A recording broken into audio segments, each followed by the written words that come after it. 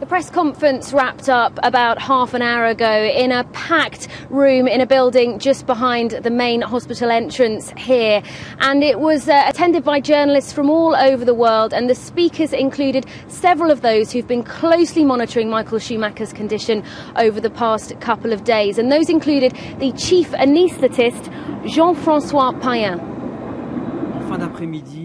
We have effectively, at the end of the afternoon, received a transitional improvement in the pressure on the brain for Michael Schumacher, which meant that we could take a new scan without putting him to risk. This scan showed us signs that he is relatively stable. So there is no worsening of the initial lesions. Maddie, in that press conference, they were sounding slightly more optimistic. Is that the feeling there? Yes, there's certainly been an improvement to his condition, but we should stress that doctors say that they cannot say that he is out of danger yet.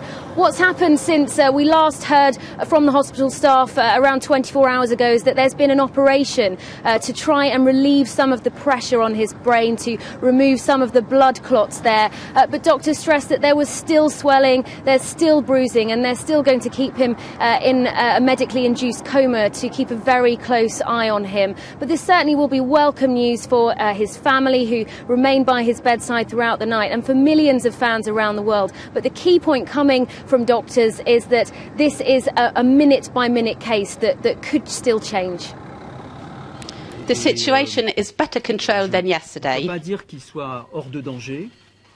We can't say he's out of danger, but we now have a bit more.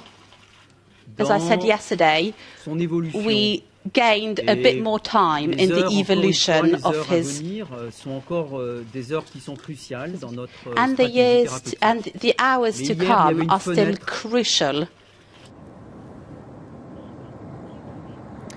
And doctors also stressing that they don't want to speculate really beyond the coming hours, let alone the coming days. Although his situation has improved, they don't want to talk about what might happen when he wakes up, because they simply don't know. One other point that they raised, they've been keen to reassure other patients at this busy hospital in the heart of the French Alps, incredibly busy at this time of year where other people are skiing. They're saying just because Michael Schumacher's a celebrity, he's not getting special treatment, and others who remain anonymous, being treated for other skiing injuries, will get that help. And we actually spoke to a British tourist here who was on holiday with her husband. They've been skiing for the first time, and he suffered a brain hemorrhage on Friday and a spinal injury. He will make a full recovery, but this person from Cambridgeshire in England told us that the care that he had received had been exceptional, and she said that she felt there was no better place for Michael Schumacher to be treated.